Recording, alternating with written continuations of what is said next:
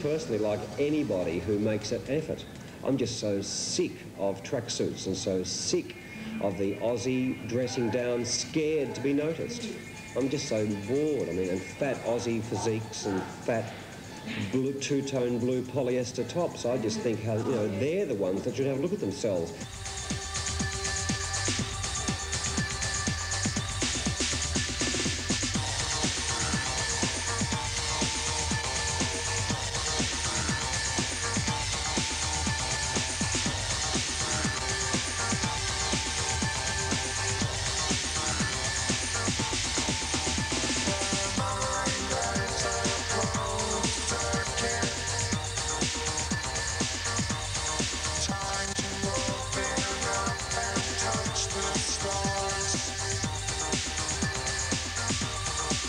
Fashion seemed a very interesting area because it went through ideas quickly and ruthlessly, and you could not be quite so precious and rarefied about yourself.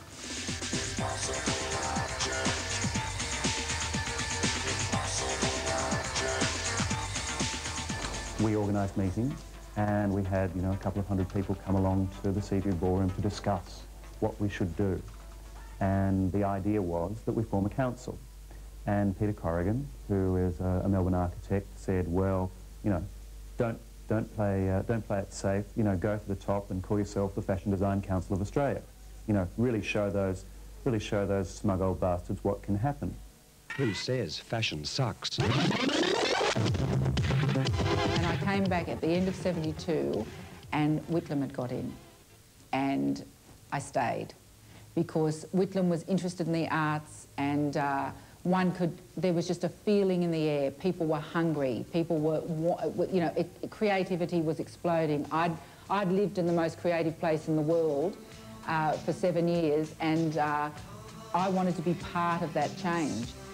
Well, so in the late 70s, you had a really important blurring of the boundaries between what was fashion, what was art, and what was craft. And a lot of people came out of a visual arts background and were putting that into fashion. So I think it was very important from that point of view that that was really a renaissance time for things in Australia as far as creative input was concerned.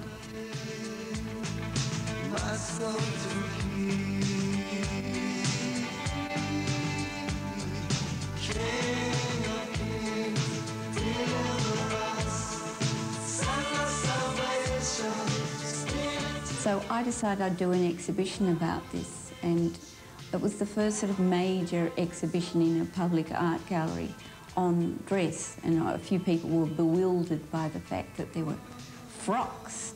Other curators referred to it as the Jane's Frock Show, but it had tremendous impact.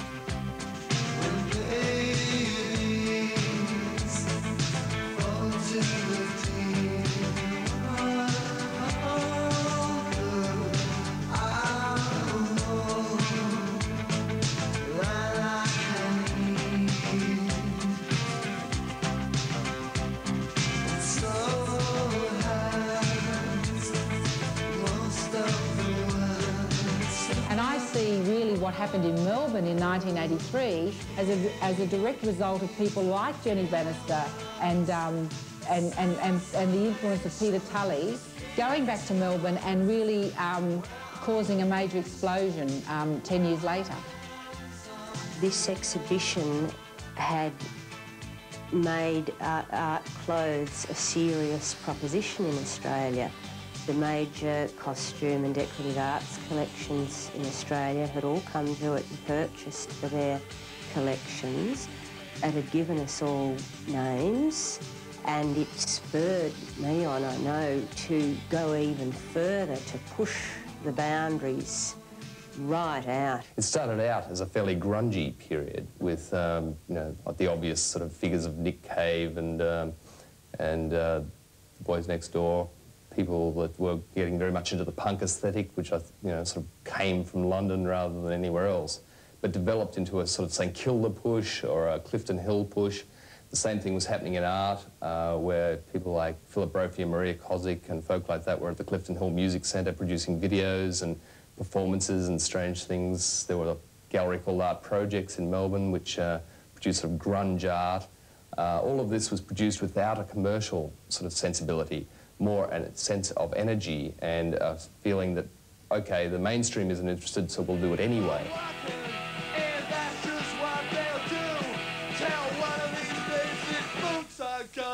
Walk all over you. Are you ready, Boots? Start walking!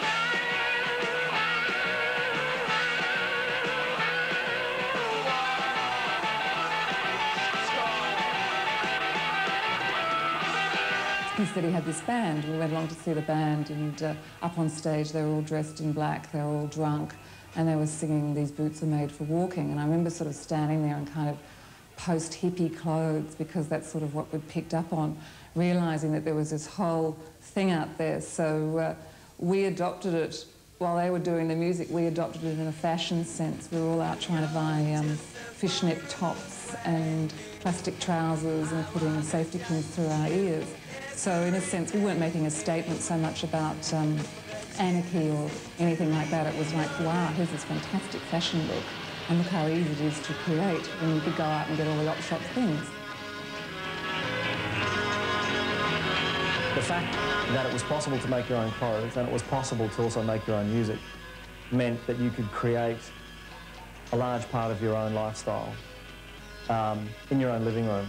And that gave people an enormous sense of control of their lives. It was possible to step outside of what was being offered by status quo organisations and create your own culture. The two major parades that preceded the Fashion Design Councill's establishment were really Fashion 82 and Fashion 83. And they were organised by a group called Party Architecture, Gillian Burt and Julie Purvis. And as the name implies, the events or the parades were really more about having fun. They weren't really serious fashion events. And Julie and Gillian had a program on Triple R called Bitches and Pieces, and they recruited Robert Pierce, who was a graphic designer at the time, to put together the look for the show. Would everyone please be still and give a big round of applause to the most exciting and diverse presentation of fashion ever seen in Australia. And it happens to be in Melbourne, that's right, as Party Architecture presents Fashion 1983.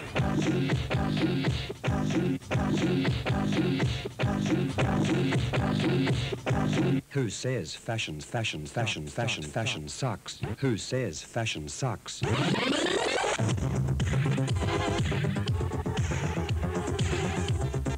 And so, in a way, you had people at that stage moving into fashion design like you had people moving into music. A lot of the people involved came through art school. And I got them to lift the girls and carry them around as though they were just, you know, manhandling a few bits of sculpture. And I was very, very pleased with the whole idea. You know, I'd really made a statement. It wasn't a fashion parade. This was an art happening. And the whole parade was like that. And it was an amazing influence on me because I saw clothes that I'd never sort of seen before. It was more like sort of, it wasn't fashion, it was sort of like art that I felt really in touch with, and it was just something that I found really exciting.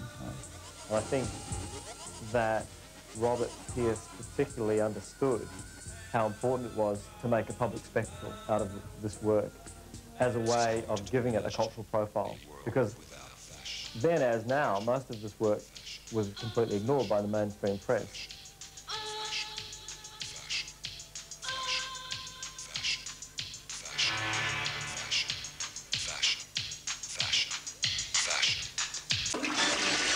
If you're at all interested in fads and fashion, and who isn't these days, then check out En Masse.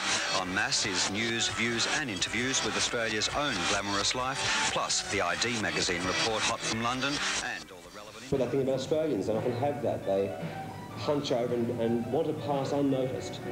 They all wear brown, or all wear blue, or all wear grey, and they would rather you not look at them. And I think that's unnatural, really.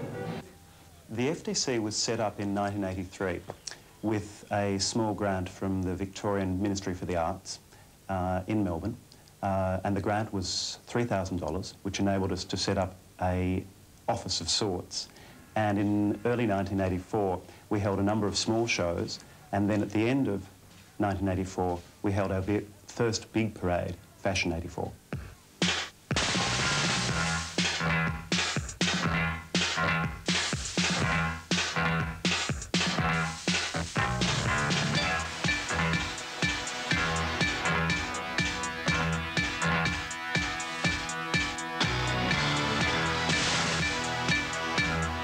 The feel of Fashion 84 was incredible.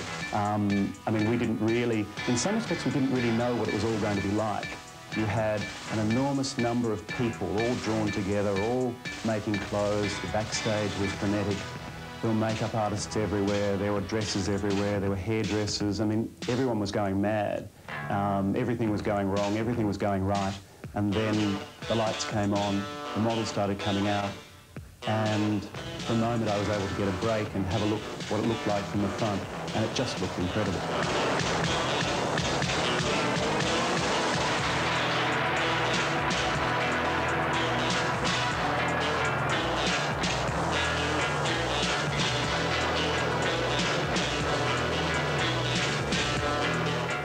And I was all young and insecure and hadn't come across anything like this before in my life.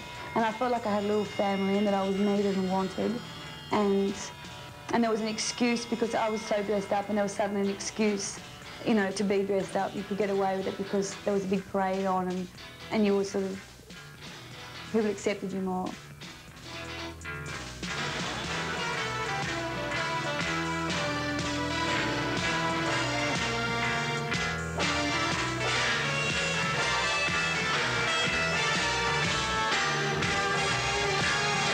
Whilst they did a similar sort of thing in London, it was never on the scale that it was in Melbourne. It was never to, the ones overseas never included people that perhaps made things up in their back room, you know, someone like Peter Zagouras.